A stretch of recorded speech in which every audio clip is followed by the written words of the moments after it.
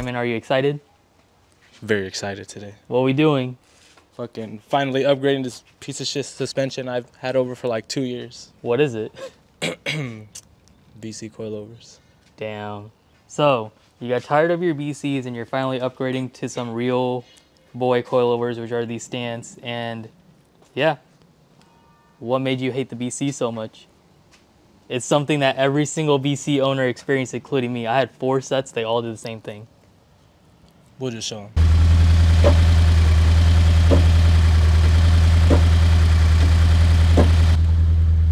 And you got tired of that? Yeah, I did actually. But yeah, BCs have an issue where they always tend to clunk. I've had BCs on like a E46 and a bunch of other cars, including my dad's EcoBoost Mustang that we don't talk about, but that one also does the same thing where it clunks. And yeah, because of that, we're finally upgrading to Stance because their in-house brand of TF works, and TF is kind of the homies. We have a lot of friends that have worked there or work there, so shout out you guys. And then also, I have Stance on my car, Matt has Stance on his car, John has Stance, etc., etc. We all run Stance. They're better. Except for this one. This one has blown BCs. Put this one on the list. But yeah, so what we're going to be doing today is swapping out his BC coils for Stance XR1s. And then Raymond also got the little socks for him because he has a lot of snow in these California roads, I guess. I don't know. I'll be traveling. And then we got the sway bar end links that came with it, the extenders for the rear. And then he also got, what'd you get? Rear lower control arms. Why'd you get rear lower control arms? Because I'm going to go wide body soon. Okay, that makes no sense. But yeah, he got PBM lower control arms because he thinks they look pretty, even though he doesn't need them because he was able to get his alignment exactly where it needs to be with the stock arms, but he thought they looked pretty, even though you can't see it because the Futago rear bumper will cover. What we're going to be doing today is swapping all this out, refreshing it, because we're tired of how clunky and broken this car sounds all the time. And we know that you could repair BCs by replacing the top hats, but we do not feel like replacing it and then having the same thing happen again. Especially knowing from our experience with these coilovers that they will start clunking again. Ready? Yes. Actually, wait. One more thing. What are the spring rates? Why are you starstruck? Because, so they're supposed to be 8K in the front, 8 and in the 8K rear. in the rear, but then when we read the springs, oh, they're all covered. Nah, you can see these 2 in the front. For some reason, all the springs say they're 7K. So we're not sure if that's like, we're just not going to think about it. The springs say they're 7K. The website says they're supposed to be 8K, but whatever, right? Whatever. So Raymond is jacking up the car right now so we can start replacing everything. But there is one thing I forgot to mention about Stance that I like a lot. The fronts are normally inverted shocks, so the thicker part is actually on top, and the rod that goes in it is in the shock body, which makes it stronger. And because of that, it does make the adjustment knob on the bottom instead of the top, but it does make the coilover a lot stronger. There are some Stance that aren't like this. Like if you guys watched the video of us doing Matisse's subframe bushings, you would have seen we put Stance on his car and they weren't inverted. But yeah, that's another bonus to Stance that I like a lot. And I'll get back to you once we're ready to keep going. Alright, so we're doing the fronts right now. It's pretty easy. The biggest thing that a lot of people make a mistake of is before you start unbolting the bolts on the knuckle or the top hat right here, you want to make sure you disconnect the sway bar end links, because if you don't, then the suspension is still linked to the other side and it's going to make it so it doesn't want to droop down so you can pull the coilover out. So the first thing Raymond is doing right now is he's pulling off the sway bar end link, and then we'll unbolt it from the knuckle and then we'll pull it off the top.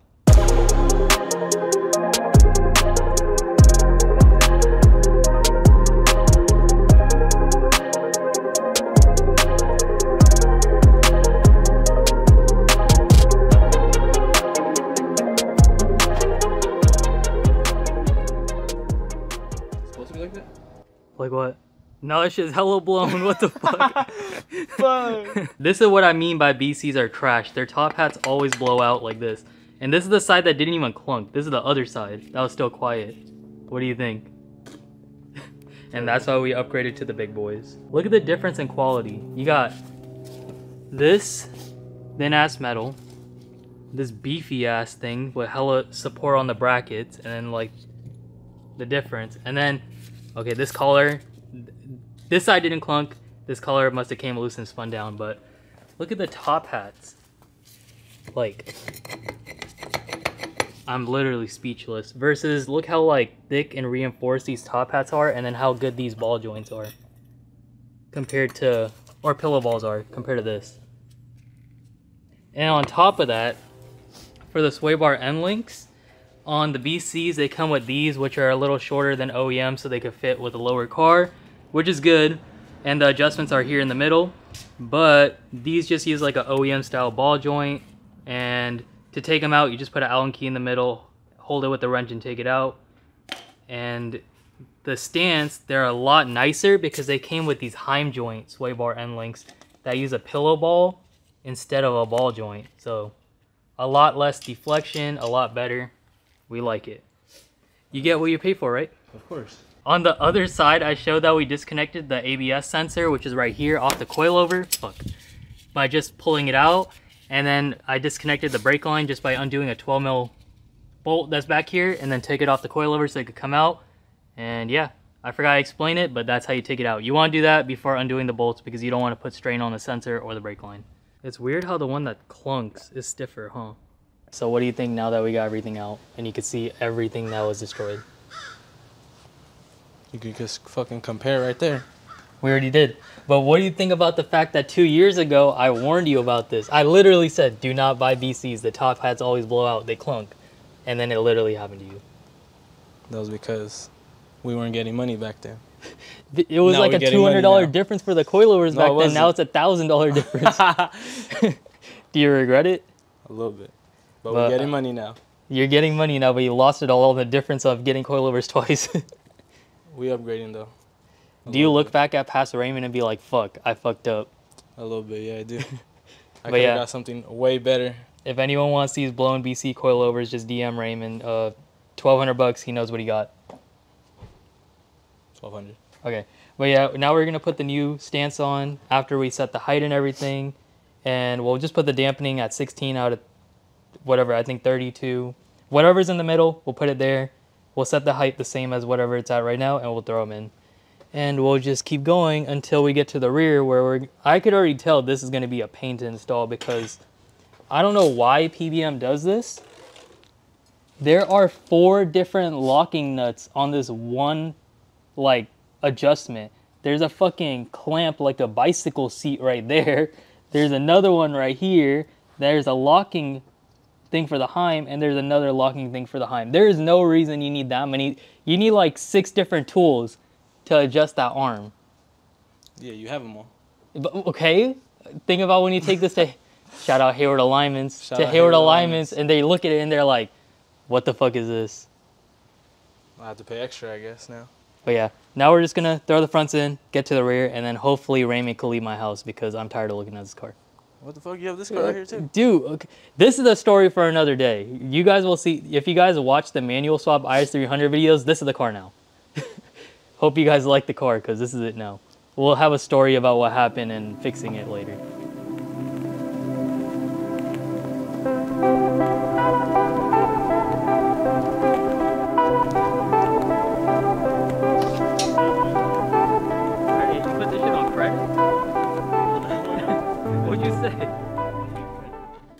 Wait, so when you adjust the dampening? Oh, the dampening. Okay, hang on. When you put this bolt on, I'll explain it to you real quick. Alright, so Raymond was asking why the dampening adjustment is at the bottom now. And I kind of explained it briefly, but this is the dampening adjustment right here at the bottom of the coilover. The reason it's at the bottom is because a normal coilover or a shock, the rod that goes into it is on the top. But on Stance, they put the thicker body on the top where the spring is, and they put the rod at the bottom, which switches where the adjustment is. And the reason they do that is because the body itself is a lot stronger than the rod. If you were to look at like the BCs, for example, right here, you could see, if I move the boot out of the way, how thin this is. And this is the only thing supporting this entire section of the suspension. Like, this is what's holding it all together. And also, these cars do not have a spindle or a upper control arm, so all of the weight of the car is resting on the shock itself, and that's basically what's supporting the suspension from like deflection. So you do want that area to be a lot stronger, which is why I like Stance, because you could see how much nicer it is to have the body reinforcing this area versus the shock part. Like, look at the difference in thickness. Thank you, Justin. No problem. All right, so what happened was... Dirty engine bay. Yeah, I know. So what happened was we put the coilover on this side, as you guys seen, and we picked left and right based on the top hats because they are different, but they're not labeled. And then when we were starting to continue putting them together, we realized the sway bar end link was on the wrong side. The brake line bracket and ABS sensor bracket was on the wrong side. So the bodies were on the wrong side. Like, we had the left side body on the right side, but we also had the right side top hat on the right side. So we were kind of confused for a bit. So we called our friend Justin to help verify what happened. And what happened was someone, when they were assembling these, accidentally put the top hat for the right side on the left body and the left body, and vice versa. So what we're going to do real quick is take these Allen keys off on the top hats and just switch them left and right. Not that big of a deal. It just kind of threw us off. And also the fact that the coilovers aren't labeled left and right kind of threw us off. Obviously, there was a mistake, but we're moving on.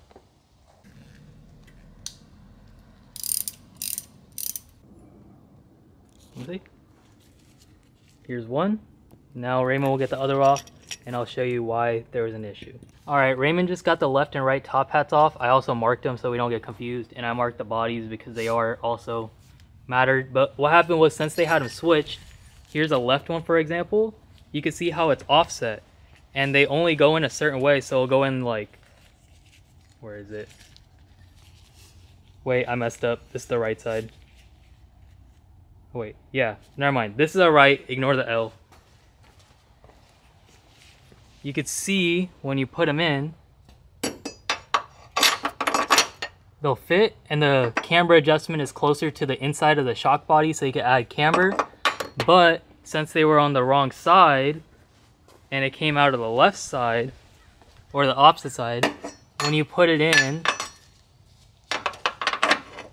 it did this where the camber adjustment was kind of not straight. It tilted forward, messing with caster 2, and then on top of that, it was adding more positive camber than negative camber. So not that big of a deal. We just took the 4 Allen keys off for the top hats, and we're going to switch them to the proper place, and we'll keep going. We just finished up the fronts. It was all pretty straightforward. It's just connecting a bunch of bolts. So top hats are good. We had to flip them, but it's fine. We got the little Stance socks on, so Raymond is protected from the elements we don't have in California. Sway bar end links are in, and pretty much everything's buttoned up. Brake line, ABS sensor. Now we're going to move on to the rear, where we're going to be swapping the coilovers and installing the PBM lowers. And to do that, first, let me go under here. Oh my god, this fucking big ass exhaust is in the way. Alright, first what we're going to do is take out the lower arm because it's in the way of taking the coilover out. So we're going to unbolt it from probably the sway bar end link first to get it out of the way. And then after that, we're going to unbolt the coilover, and then the knuckle, and then the subframe right, where is it? There. Then the arm should just come out, and after that we can swap the coilovers.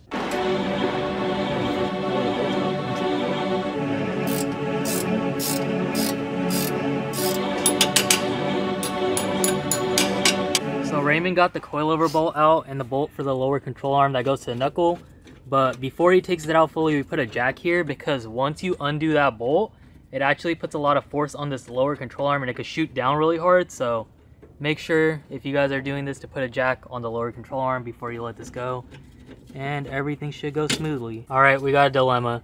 We can't get this bolt out and we've been struggling. We tried messing with the jack. Now Raymond is gonna go ahead and unbolt the bolt on the inside where it connects to the subframe to try to get the arm to move a little bit so we can wiggle this bolt out, and then we should be able to get it out. But yeah, we're not sure what's going on. And also the bolt on here on this side of the control arm, I cannot get in frame because I can't find it, but basically it hits the knuckle, so we might have to unbolt more stuff to get it out. If not, we're just gonna keep trying to wiggle it and get it out, but we'll see. Keep going, Raymond. This shit barely on the fucking jack stand. Oh hell no. Raymond was struggling, so he told Big Daddy to step in to break the bolt loose. So I got it loose, and now I'm gonna take it out. Let's see if this fucking control arm flies on me or not. Wow, I thought the arm was gonna drop down. The bolt just came out, look. I was expecting it to go boom and just fucking drop the arm down. It's already on coilovers and it's already like kind of low. There's not that much like tension on the arm, but no, every day I'm here, there's always a package getting delivered. Fucking Big Daddy had to step in because Raymond's a bitch, but arms out. This is a bitch. Now I'm dirty. I'm supposed to be cameraman. Now we got Mark as cameraman. He's camera owner. So Raymond is taking the bolts off for the top hat right now. To get to it, you need to take the trunk apart, and it's hidden. Where is it? Right. Oh, it's hidden right there. It's 1 bolt, 2 bolts. And then we could take the coilover out since it's already unbolted from the lower control arm. So while he's unbolting it from the inside of the trunk, I'm gonna go ahead and hold these dirty coilovers. I didn't even think about that. So they don't fall on the ground. So somebody could buy them. Oh! Almost died. Okay. Almost died. I got that. Almost died for this shitty ass car. Damn. What the fuck is just a control arm? Oh yeah, fucking drop that shit. So we got the lower control arms out. We got his blown BC coilovers out, or mint if you're buying them. And now we're gonna put his stance coilovers in after we set the height and preload and everything, just like we did to the front by comparing it to the BCs that came out and just setting them like exactly the same. Hopefully the height is the same after. If not, it's not that big of a deal.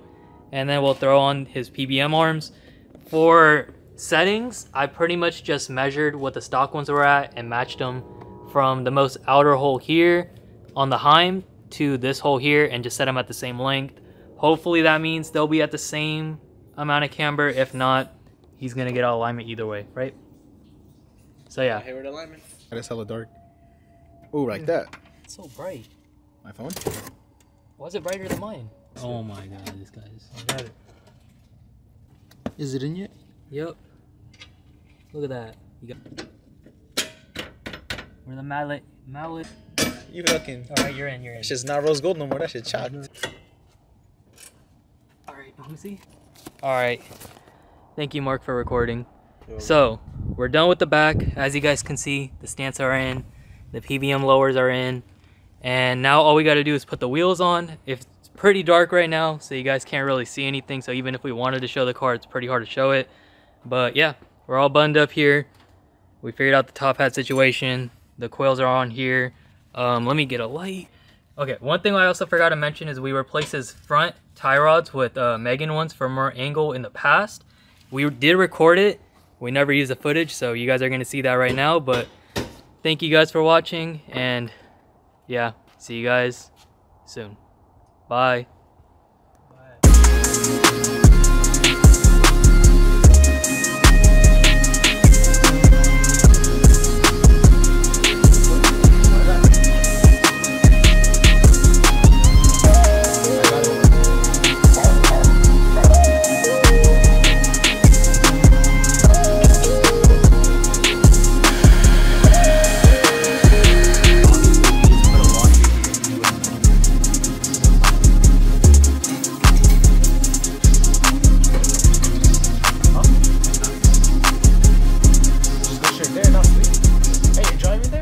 We're going for our victory run to Chick-fil-A. How do you scoot the shit?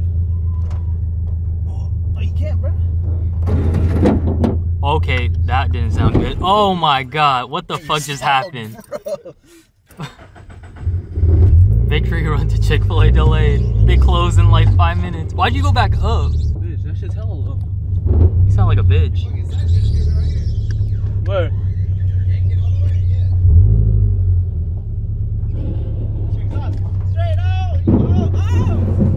What the fuck? What the fuck was that? Don't go back up after that. There you go. Don't hit the Mustang though, it's right behind you. Are we actually stuck? This is tilting. Oh!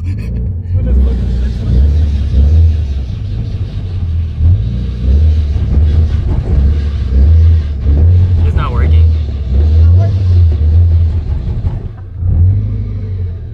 Hold on. Wait, just put a ramp under the wheel. Go back. That's not gonna go. Hey, you did a burnout on the ramp, bro. Look at the ramp. What'd you do to my ramp? That was you. Wait, look at this. Look at the ramp. God damn it. Oh shit, this shit sound kind of crazy. Sounds like a fucking spaceship. You wanna drive the car? Bro, that shit was scraping everywhere. Actually, you wanna drive your car? No.